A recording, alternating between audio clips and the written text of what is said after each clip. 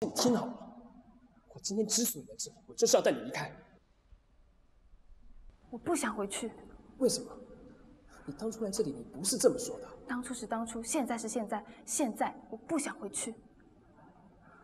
吴吉吉，老实告诉我，你是不是真像报纸说的那样，真的跟那个谢欣哲在一起？我不想回去是我自己的原因，你不要拉上别人。更何况，你什么时候开始在乎我跟谁在一起，不跟谁在一起啊？你说什么呢？我当然在乎你，我一直在乎你。那你告诉我，你凭什么在乎我？我。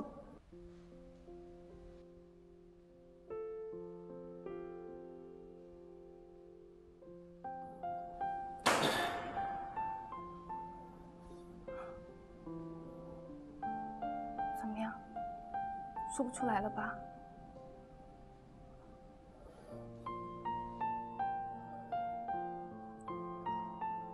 不是这样的，姐姐，你听我说。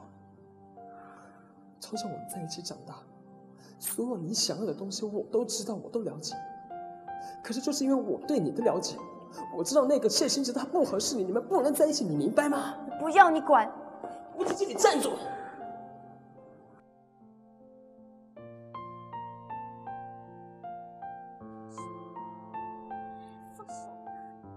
这位先生，有事说事，你这样拉着我们员工的手不放，不太适合吧？这是我的事，与你无关。我是会所总裁谢欣哲，他是我的员工，也是我女朋友。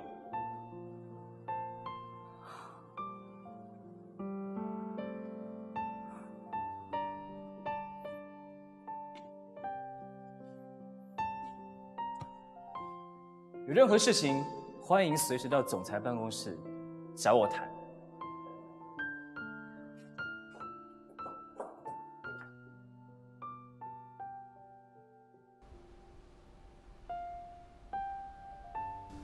像在我们这种全层最奢华的会所里面，肯定有很多的花花公子，而且不是每一位 VIP 贵宾都是文明的，所以你要学会保护好自己，不受伤害。对了，你平时不是挺聪明的吗？怎么会碰到这种死缠烂打的客户啊？好啦，不是怪你啊，看你一脸的多云转阴，等一下要蔓延到我这里来了。Anyway， 以后碰到这种事情呢，一定要学会保护好自己。你可以给我打电话，或者是你可以跟他们说你是我是超级无敌动作女巨星乌吉吉，这样会不会更好玩？这才是我认识的乌吉吉嘛。哦，对了，我有2张画展的邀请函，要不要跟我一块去？画展，我怕我看不懂啊。是你上次说过的你最喜欢的风雅的画展啊。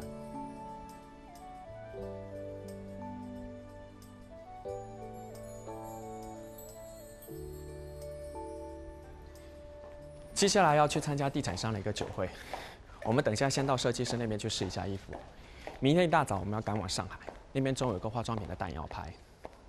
对了，你跟谢欣哲商量去时装发布会的事情了吗？他去不了了。邀请函你帮我给董事长吧。这样子啊，那我给你换另外一套礼服吧。我今天很累，接下来的通告都推了吧。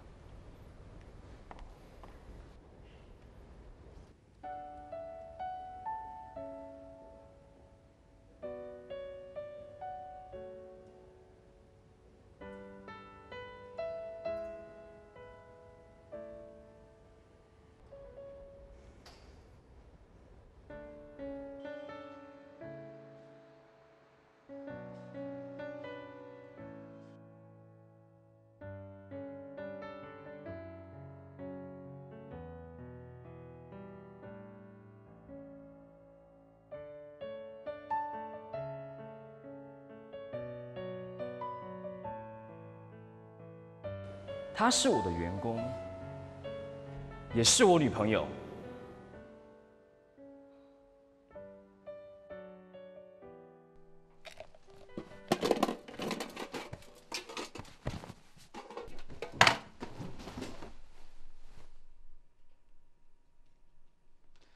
啊，累死了！终于把所有的卫生间全部打扫完了。我终于脱离苦海了！菊姐，你快起来呀！这才几点了，你就睡了？快起来帮我按摩一下，快点啦！你还要不要人活了？哎呀，我都快累死了，快点！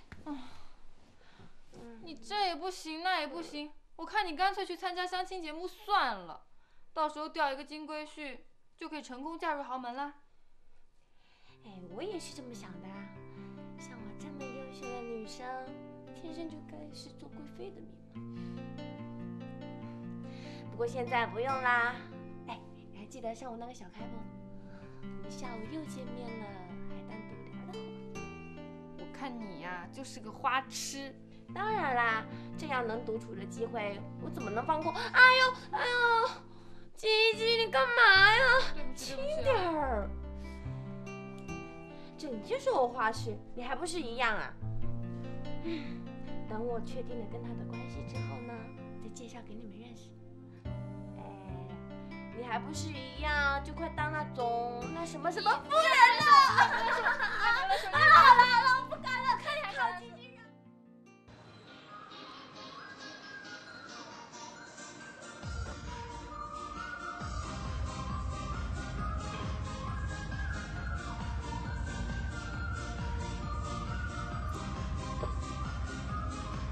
给你办的会员卡，收到了吗？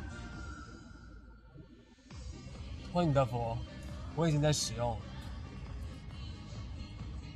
既然都已经进去了，为什么还没把人带走？放心吧，大明星，本少爷答应你的事情，我绝对会说到办到。告诉你，有监督我的功夫，倒不如好好去看紧你那个白马王子谢欣哲。从一个男人的角度来看，我可以确定他已经爱上乌吉吉。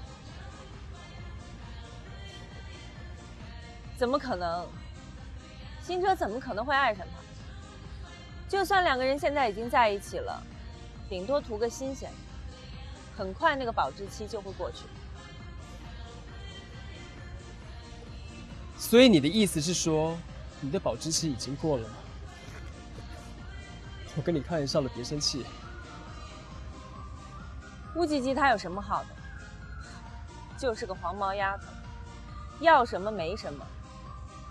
她有什么值得欣哲去爱的？吉吉她确实很普通，她没有金光闪闪的光环，既不是宝石，也没有宝马，但她是块经得起时间雕琢的上等美。这是花多少钱也买不到。看来你跟这个乌吉吉关系不一般啊。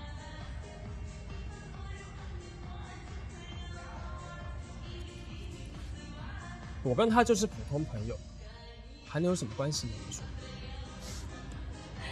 普通朋友，别以为我看不出来，一提到这个乌吉吉你就两眼放光。黄小阳，我告诉你，你要是敢对我有半句假话，我随时都可以拆穿你。朱家熙，你给我听清楚，不管怎么说，你要的是谢欣哲，而我要的是乌吉吉。我们俩现在是同一条绳上的蚂蚱，各取所需。而你对我应该要有最基本的信任。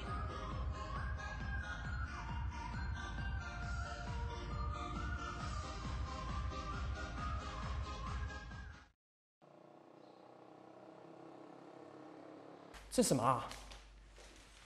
哎，你小心一点呐！你知道我费了多大的劲，才把这幅画搞到现在这个程度？哇塞哇塞哇塞！要说你太厉害了，这幅画我前2天才刚看过真迹哎，你这个根本就是可以以假乱真嘛！想当年啊，要说我也是响当当的文艺青年啦。对对对，那要说啊，以后我要靠你多关照了。哎呀，你臭小子，坐下喝酒来。啊，对对对，喝酒喝酒。这幅画我曾经看了3年，它的每一个细节我都印象深刻。它是冯雅最具有代表的一个作品，也是最具有感情的一个作品。你在不同的心境、不同的时间来看这幅画，都会有不同的感想。哎，他完全懂得一个在爱情里奔走的灵魂。耀叔，你在念诗啊？我怎么都听不懂啊？其实啊，这幅啊是我最珍爱的一个藏品，只可惜当年我家里遭遇不测，在我最不济的时候，为了能活下来，我把它低价给转让了。后来我一直打听是谁买走了这幅画，你知道是谁吗？谁啊？是谢婉婉。啊？耀叔，那你不就是公报私仇啊？本来以为这画要是落在一个懂行人的手里，那我也甘心了。谁知道是谢婉婉，她现在要开什么拍卖会，把这幅画给卖掉。我就是拼了这个老命，也要把画拿回来。耀叔，你讲清楚好不好？是拼了我跟琪琪这2条命，也要把它拿回来。哎，我不是这个意思呢。你跟琪琪都是我的命呢。哎呀，那光喝酒，没有下酒菜，弄得下酒菜。好了好了，我去买，等我一下啊。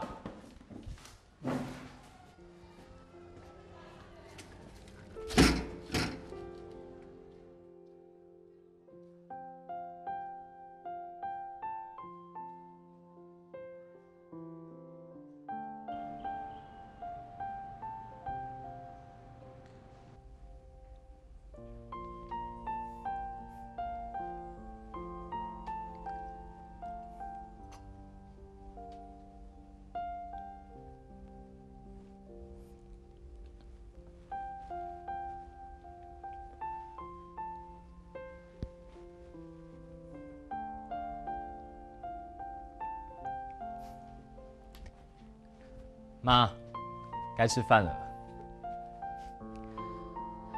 这幅画现在您几乎天天都看，既然这么喜欢，为什么还要开拍卖会把它给卖掉？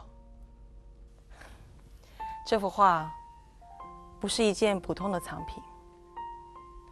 其实我想见一个人，这幅画对来说非常的重要。这么多年以来，我以为我早把它给忘了，但是那天在会馆的门口见到了一个身影，感觉就好像是他。如果他想见我，他一定会出现。妈，您这又是何必呢？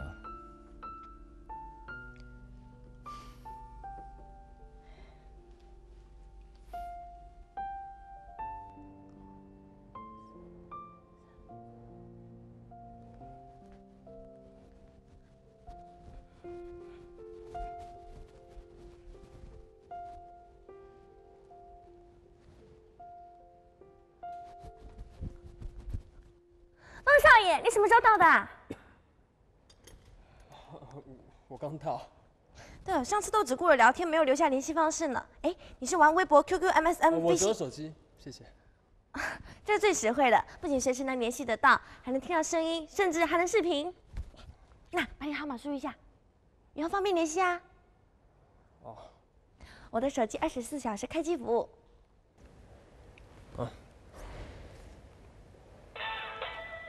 有了。现在你有我的号了，我也有你的，赶紧存上吧。我手机快没电了，一会儿存吧啊。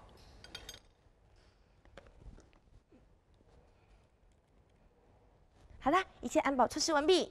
啊？你这杯咖啡看起来很好喝，对不对？你好，你是方先生吗？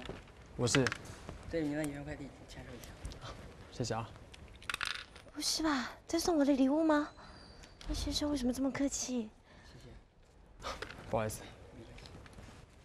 飞燕小姐，麻烦你帮我开个房间好吗？哎呀，真讨厌！开房间这么直接，说人家都不好意思了。然后帮我把画送到房里去。啊？这不是送给我的啊？赶紧的啊，谢谢啊。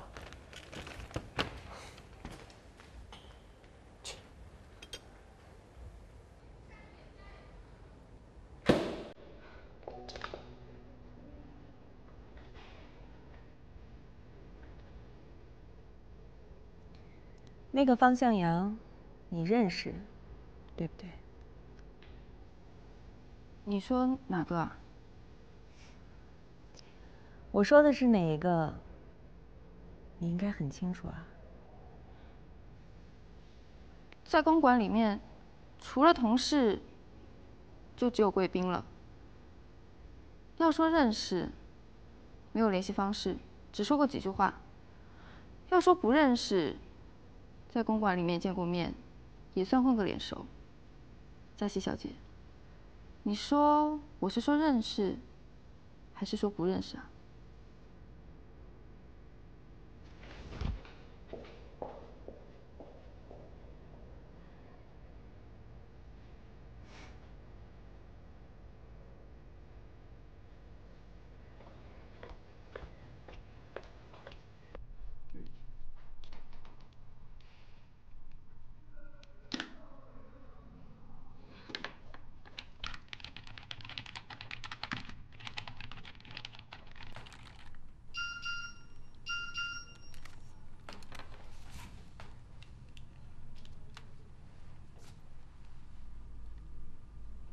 ？6点到公馆外面的巷子谈要书的事。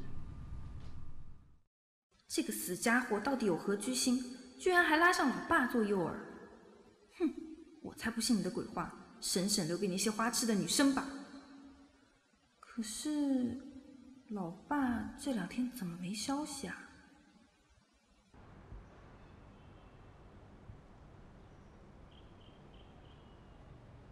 对不起，您拨打的电话暂时无法接通，请稍后再拨。Sorry。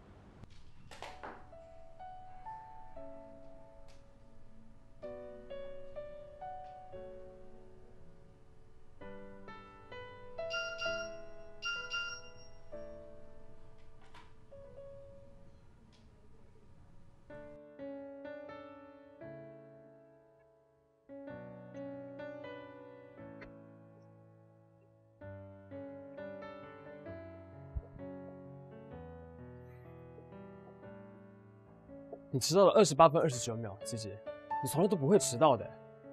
你找我干嘛？我还有事情要忙。我老爸怎么啦？你就真的那么不想见我啊？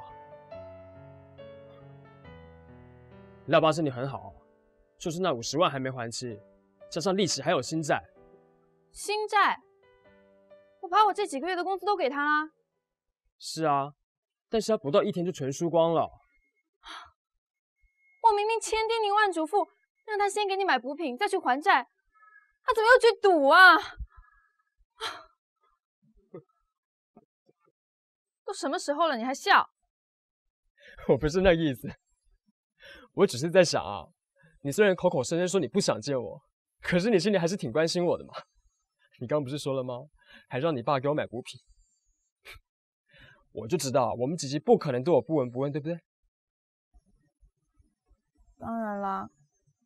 听说你受伤了，我又不能去看你，我每天上班都魂不守舍的。你呢？你又是怎么对我的呢？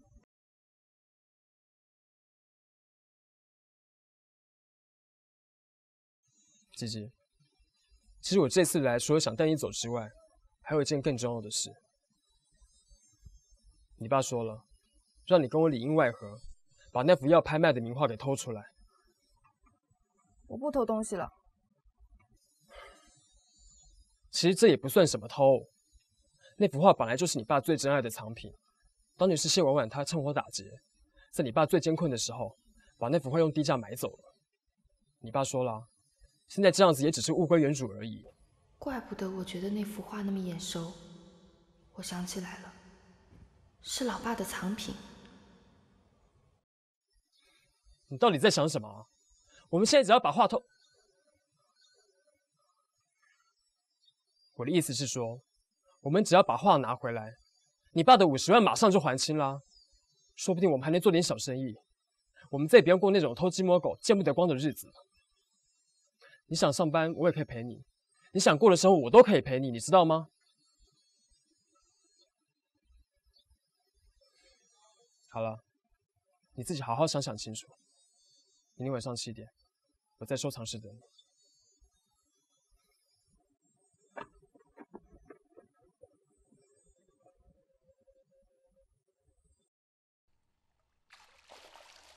哎呀，都被你过世了！哎呀，嘉熙别跑！坏蛋！嘉熙等我！抢到我了！没事吧，嘉熙？你让你使坏，你看。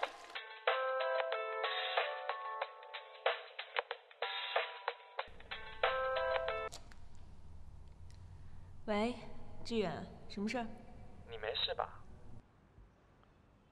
我正准备游泳呢。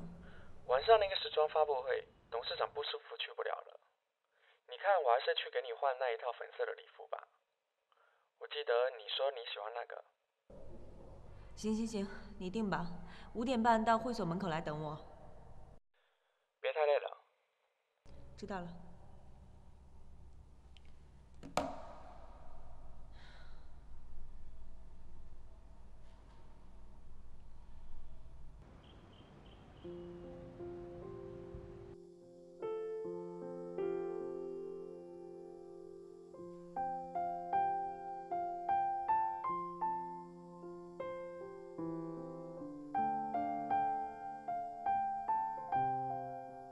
您好，您所拨打的电话已关机，所以……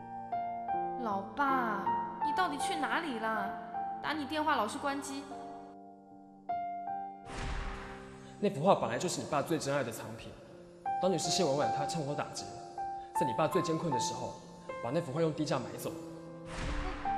这里怎么会有这幅画啊？这幅画我上学的时候还临摹过呢。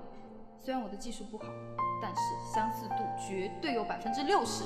哦，我们只要把画拿回来，你爸的50万马上就还清啦。说不定我们还能做点小生意，我们再也不用过那种偷鸡摸狗、见不得光的日子。你想上班，我也可以陪你；你想过的生活，我都可以陪你，你知道吗？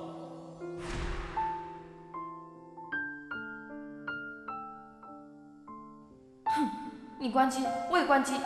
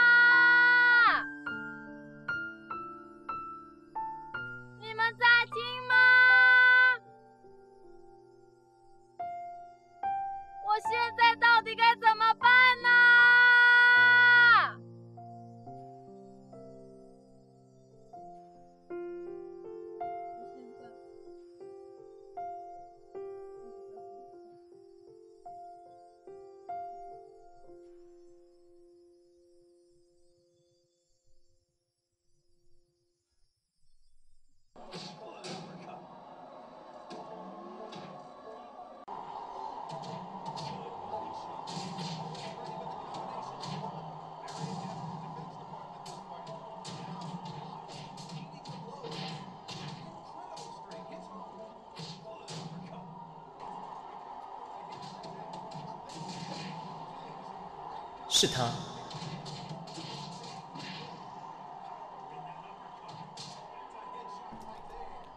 你好。他来做什么？难道他发生了什么风吹草动？不可能。还是吉吉跟他说了什么？也不可能。那到底是为什么？打得不错嘛。幸会，谢总裁，我是方向阳。请多多指教。上次情况特殊，没来得及认识，怎么样？今天一起玩一玩。恭敬不如从命。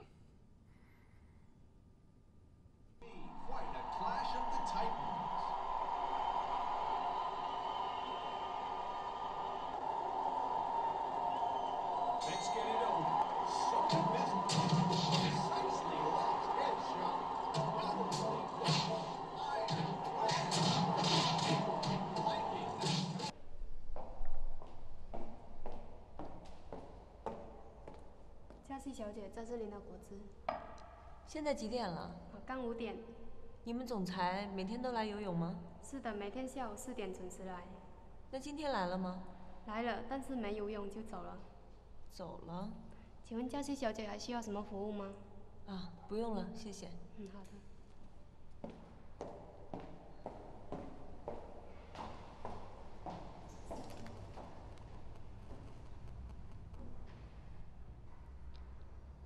喂，志远，你让陈侦探查一下方向阳和乌吉吉的资料，尽快给我。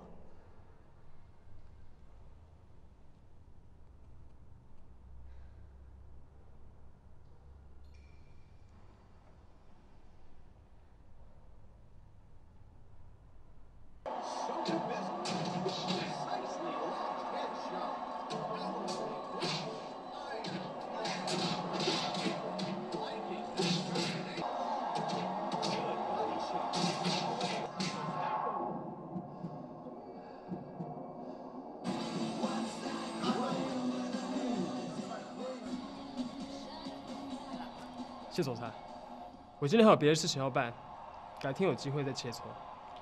随时奉陪，请自便。有空我再好好收拾你。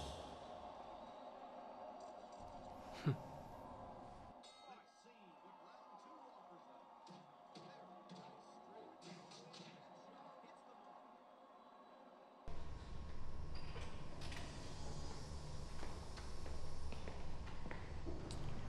对不起，您拨打的电话暂时无法接通。这个乌吉吉在搞什么鬼啊？电话也不接。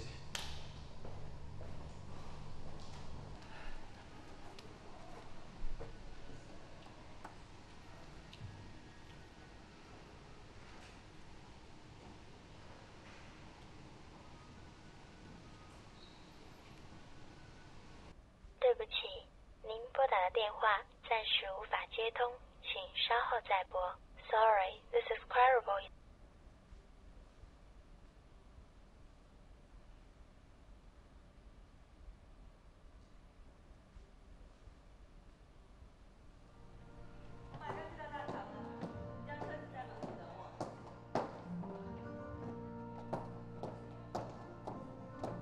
朱佳熙，你真不愧是个演员。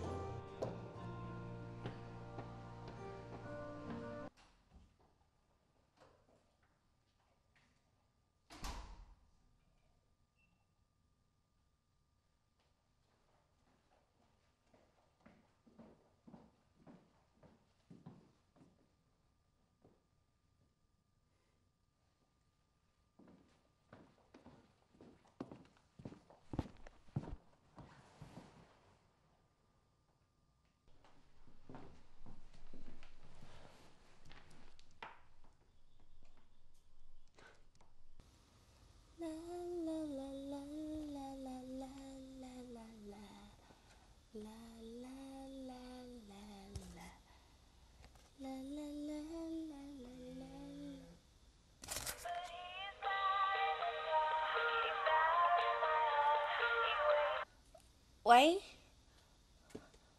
方总，怎么这时候有空给我打电话呀？现在有空吗？能不能一起聊聊天，吃个饭？那好，我在房间等你。好，拜拜。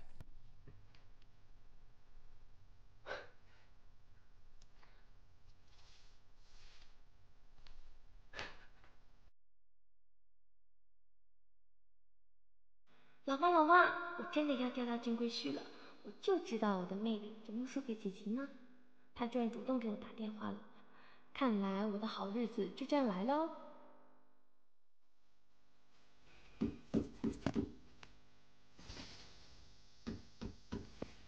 会是谁呢？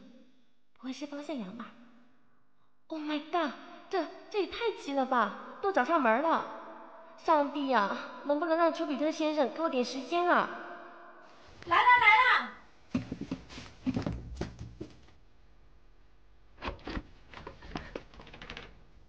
啊，总裁，怎么是你？你怎么来了？我找吉吉。吉吉他没有回来。我先走了。这下糟了，明天肯定要被记大过了。上帝呀！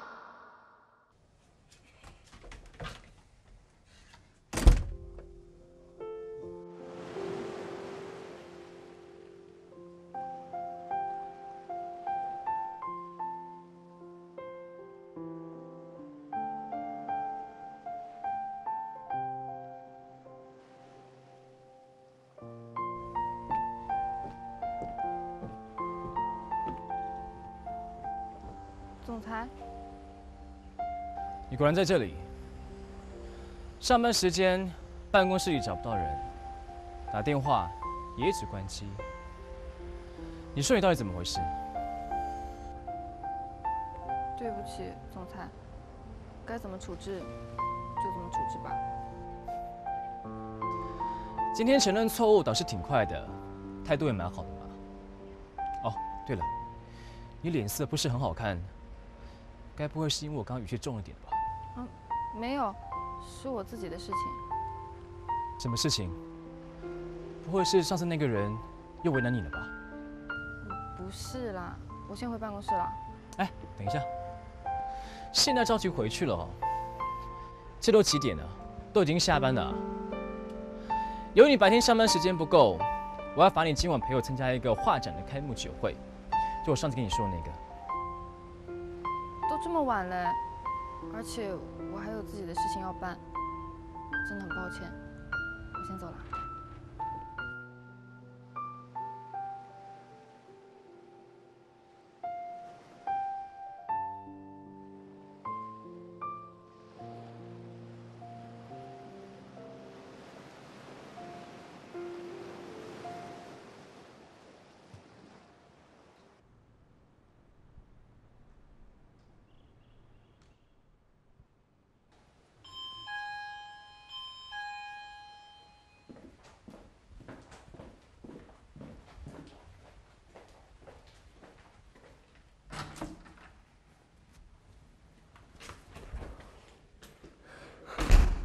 方先生，现在是我下班时间。不过现在是我上班的时间，要不你等我？嗯，等你回来。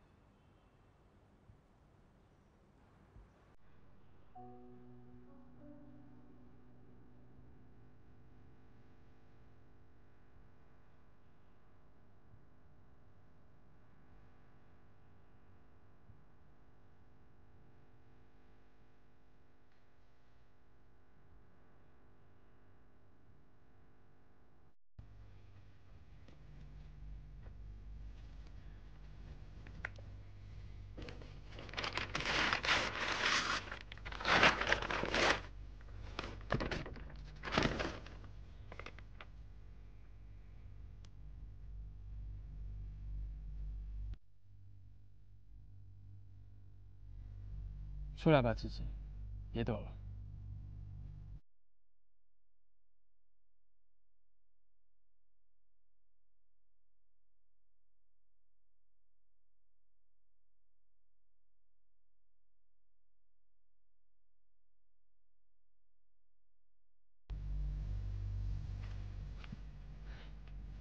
我就知道你不会留下我一个人，赶紧帮忙，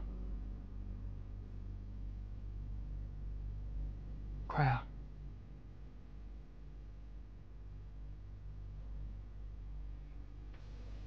我是来阻止你的。吴姐姐，你不会是脑子坏了吧？方向阳，如果你现在还不收手的话，我就报警了。你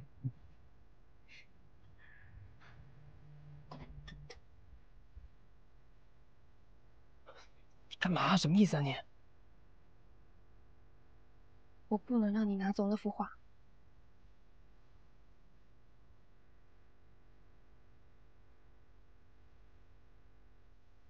吴吉吉，你变了。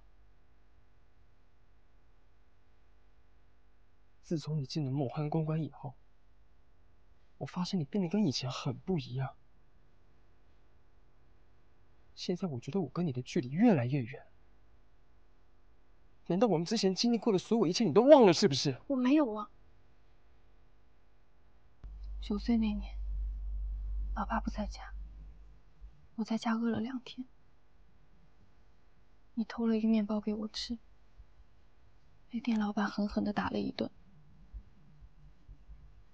那年我读高2，元旦汇演，所有的女生都有漂亮的裙子。正在我准备穿着旧衣服上台的时候，你满头大汗地跑过来，递给我一条新裙子。后来，我在口袋里发现了你卖血的票据。这些，我怎么可能会忘呢？那你告诉我，你从什么时候开始，你变得这么维护梦幻公馆啊？想攀高枝了？你就真的那么想跟那谢欣哲在一起，嫁入豪门做少奶奶是不是啊？对，我想起来了，那谢欣哲他已经亲口证实了吗？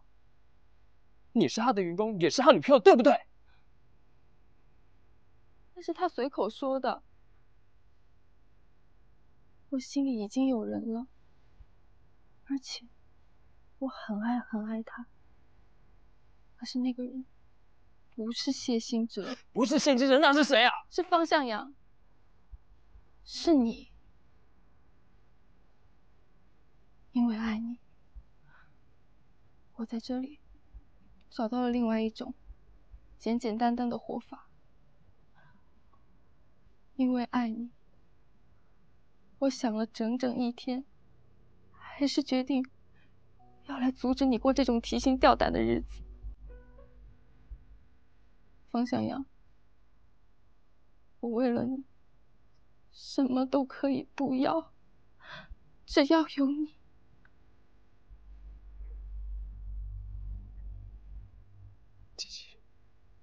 吉吉，我错了，你原谅我刚说的话好不好？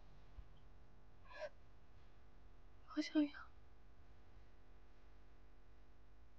我们不要再做这样的事了，好不好？我们离开这里，带上老爸，我们随便去一个小小的城市，做一点小生意，过那种简简单单、快快乐乐的生活。我想要，只要跟你在一起，我什么苦都不怕。我们还可以生一个孩子，然后教他好好的做人，好不好？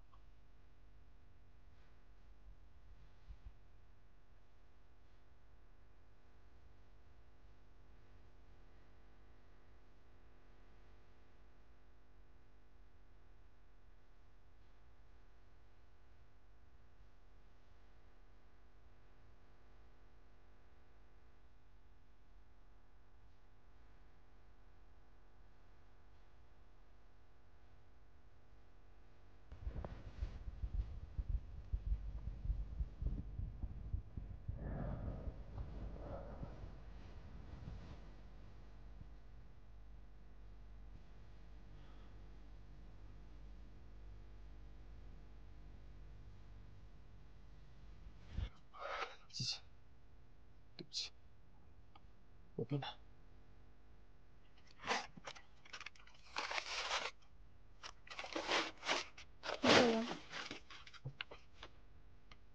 方向阳，我求你了。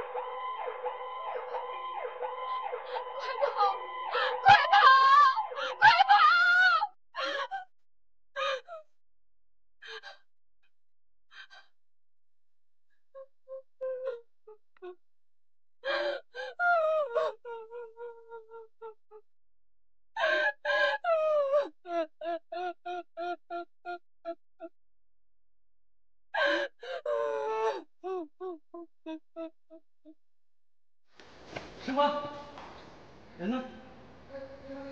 走。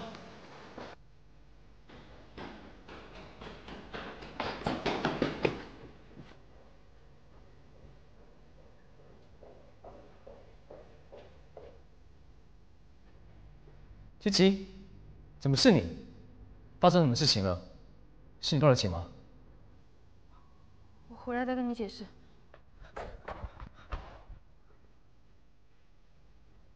你们清点一下，看有没有少什么东西。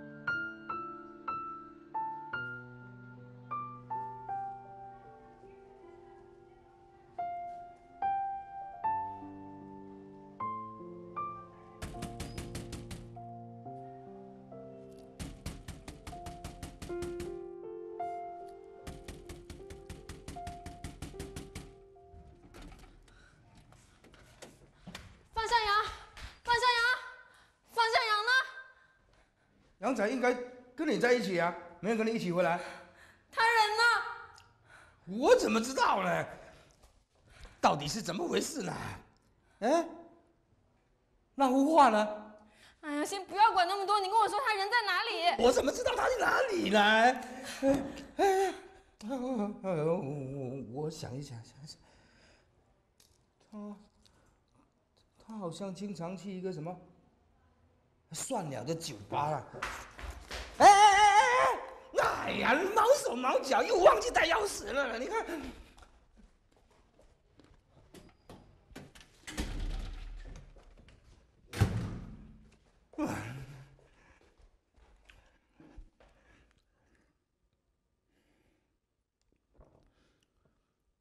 等以后买个电梯网，一定搞个声控的。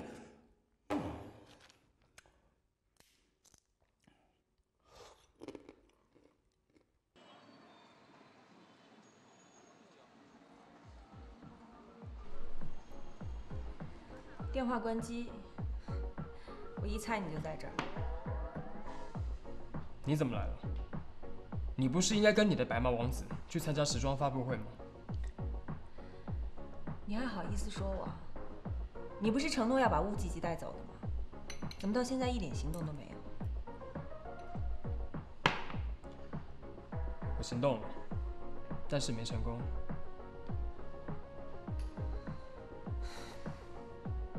那还有心情喝酒？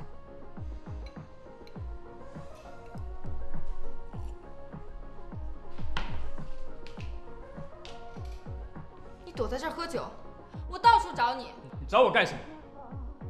刚刚你在公安里已经做出选择了，不是？你觉得我们俩还能是一路人吗？你走吧。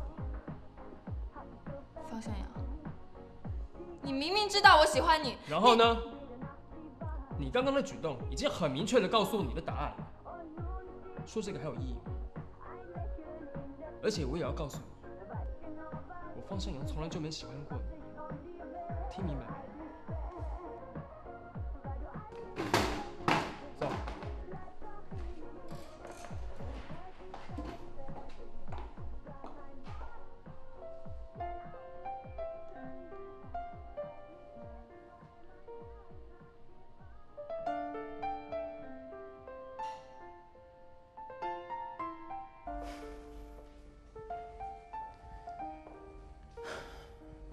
吉吉，你到底在哪里啊？你怎么还不回来？喂，美莲，情况怎么样？总裁，都排查完了，没有发现丢失任何东西，您放心吧。行，董事长那边我明天会检视，你先回去吧。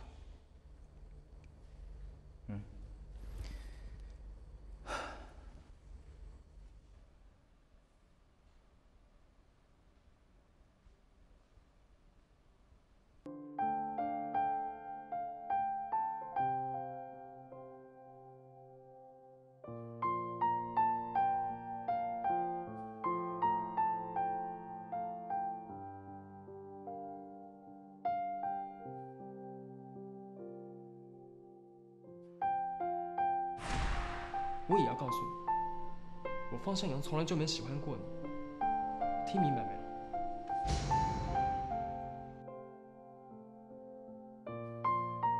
我方向阳从来就没喜欢过你，你听明白没？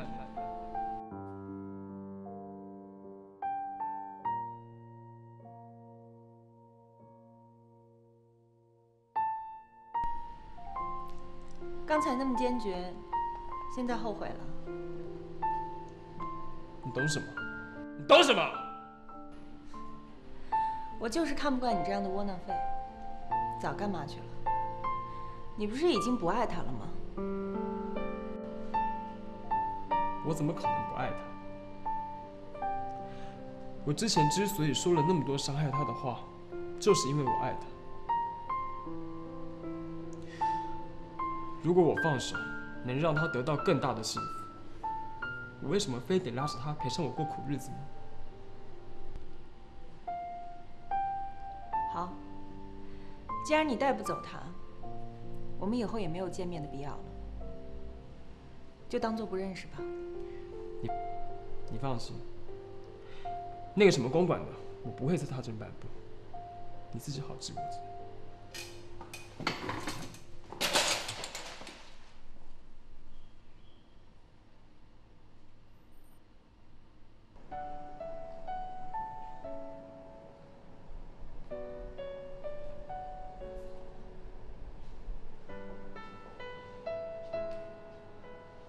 姐姐，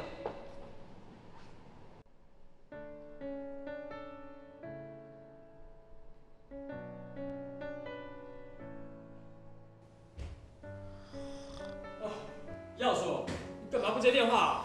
我以为你不在，起来了啦。哎呀，这不在家嘛。我昨天晚上计划失败啦。本来我已经把话拖到手了，结果吉吉他突然去报警。吉吉，他怎么能做这样的事呢？难怪他昨天晚上跑回来，到处找你。我叫他到酒吧去找，找到没有？找到了。哎呀，你们两个到底是怎么回事啦？是不是有什么事瞒着我啊？没有，耀叔，你放心好不好？耀叔，我是过来人啦，年轻人啦，碰到这样那样的问题，哪怕是吵架都不要紧。想当年，耀叔我也是为了那幅画，耀叔，想当年怎么样？你老实说，是不是有事情骗我们两个啊？没有啦，骗你。那你后来找到他没有？找到是找到啦，可是后来我们两个吵架，他就走了。走了？难怪我昨天晚上打了一个晚上的电话，他都无法接通。你是更可恶了，那关机。干嘛啊？不会出事吧？哎呦，耀叔，你放心好不好？哪有那么严重啊？哎呀，我胸口好闷啊。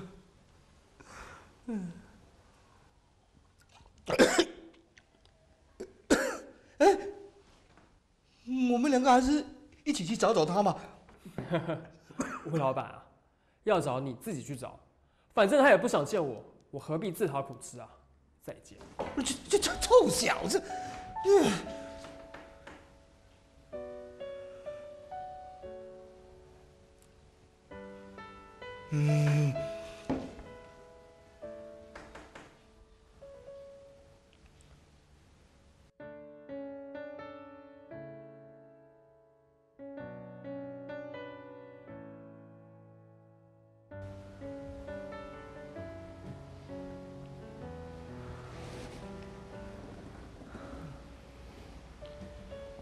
水，我要喝水。水，你要喝什么，吉吉？我给你带过来，等我一下。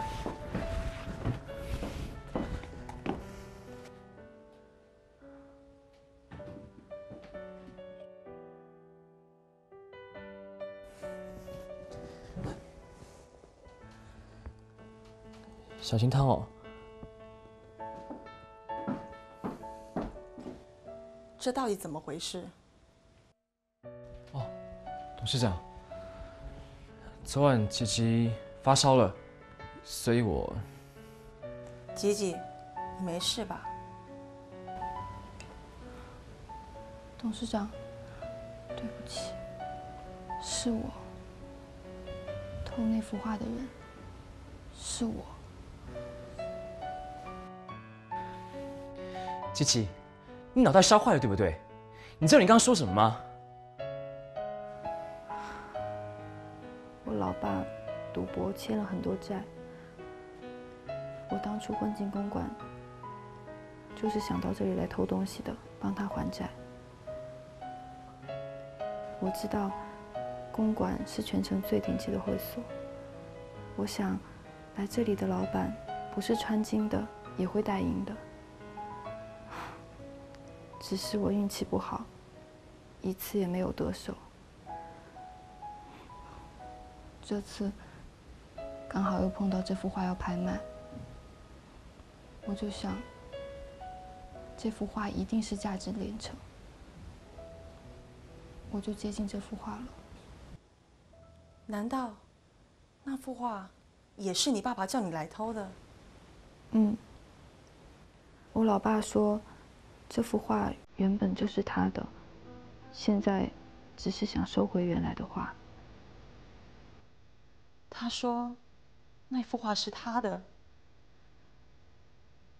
那你爸爸叫什么名字？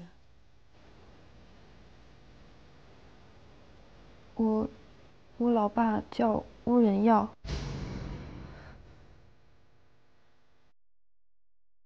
董事长，你认识他？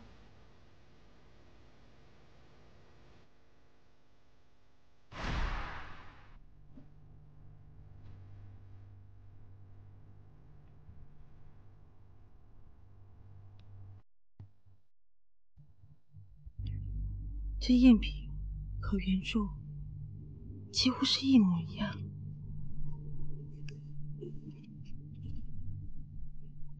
会是他吗？可是为什么他不把原画拿走呢？果然是他，难怪这两幅画会这么像，也只有他能够造出相似度这么高的赝品。董事长，这到底是怎么一回事？难道吉吉的爸爸就是你一直想找那个人吗？你说什么？我老爸，董事长，你找他？吉吉，你爸爸现在在哪里？我能见见他吗？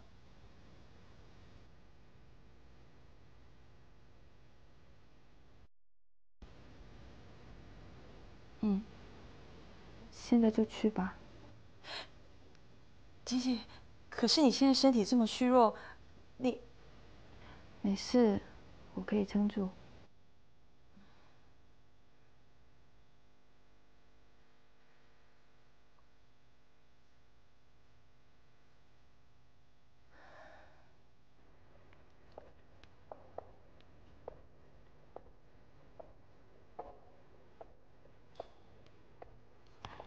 吉吉，你没事吧？没事。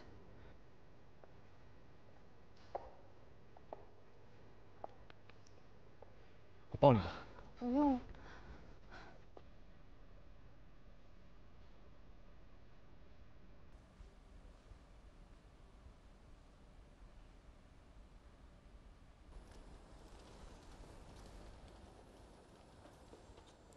金哲，你们这是要去哪里？婉婉阿姨，听说昨天晚上公馆招贼了，现在怎么样了？没事，你不用担心。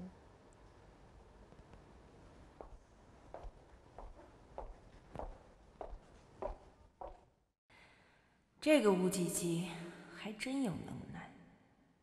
昨晚在方向阳面前哭哭啼啼的，今天就跑到辛哲的怀里了。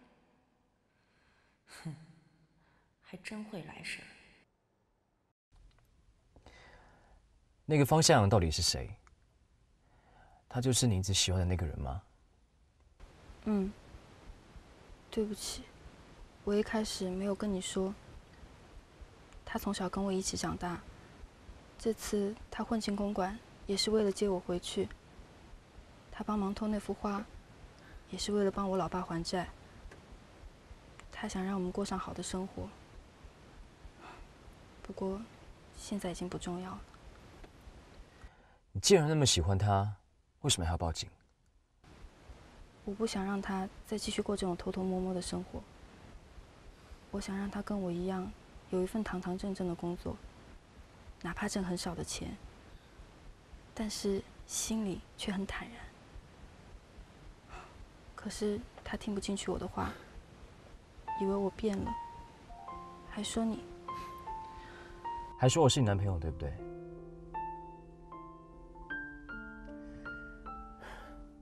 那你接下来什么打算？接下来我还没想好，反正是不能继续在公馆待了。为什么？我偷画的事情肯定会被公馆开除啊。没关系啦，以后出去再找一份踏踏实实的工作就行了。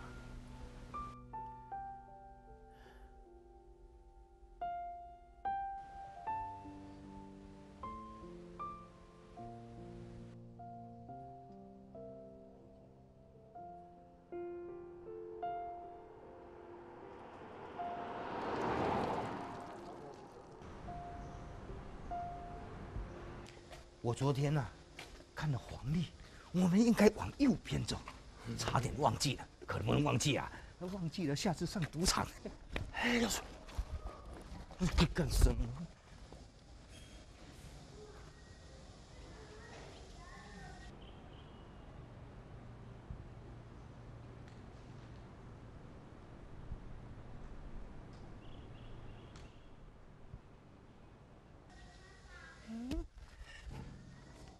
那不是梦幻公馆的谢婉婉跟谢欣哲吗？谢婉婉，她来做什么？姐姐怎么把他们带到这边来？这不是自投罗网？她还是那么年轻漂亮。你看你的鸡鸡，摆明要当少奶奶的啦！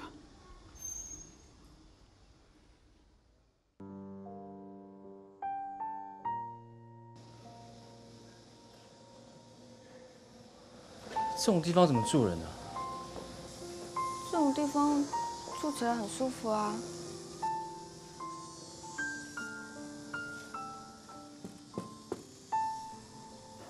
会不会没有人在啊？这么早应该在啊。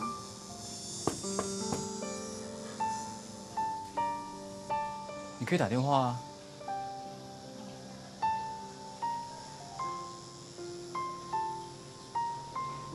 我电话没了。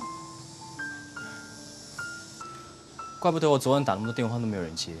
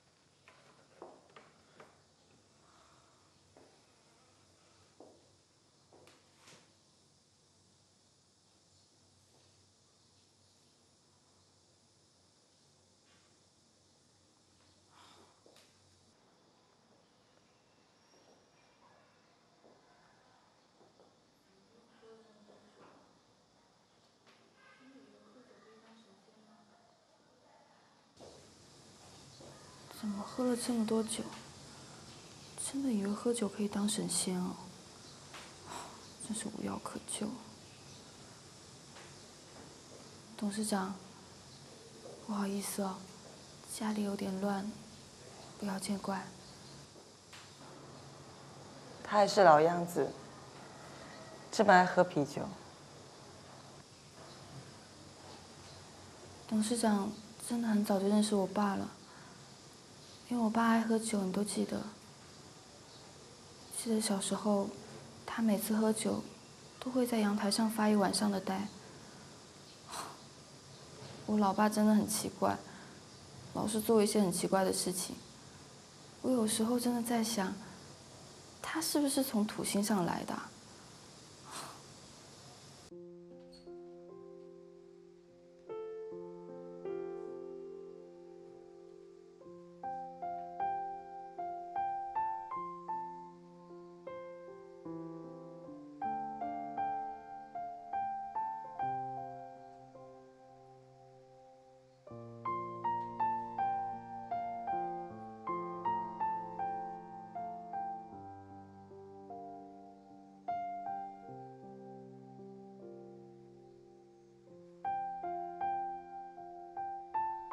我第一次见到他的时候，是我获得选美小姐冠军。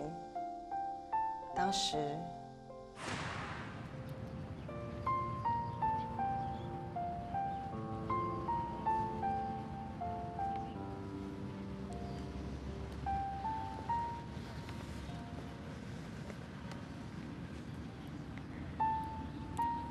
才认识2天，就送我这么贵重的礼物。在我心里，只有你这么漂亮的女生，才配得上他。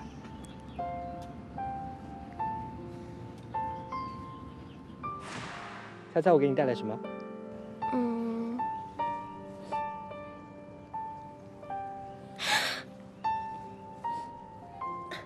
那不是上周我们去看的那个画家风雅的画吗？怎么会？我知道你喜欢，所以就买来送给你。那个很贵的。只要你喜欢，多少钱都可以。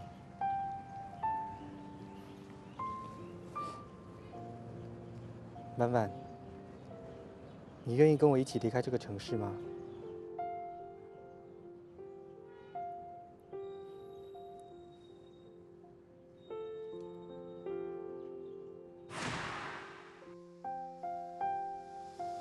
没想到，老爸那个时候那么浪漫。那后来呢？后来他传出了婚讯，说是要和一位富家小姐结婚。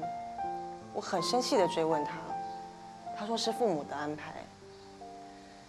于是我跟他约定了时间，说好一起私奔。那他有去吗？傻孩子，他当然没来。我一个人坐上了火车。2年后，我带着挣的钱回来了，发现他已经和富家小姐结婚，并且生下了一个女儿。那时我真的气不过，就加倍努力，在生意场上和乌家竟成了竞争的对手。可是我真的没有想到，他竟然染上了赌博，生意上也不闻不问。最终还是败落了。象征我们爱情的那幅画，他居然要拍卖掉，于是我辗转把它买了回来。那幅画，怪不得董事长那么在乎他。我原本想出资让他东山再起，可是他因为躲赌债，根本找不到他的人。后来我听别人说，他带着女儿跑到了外地。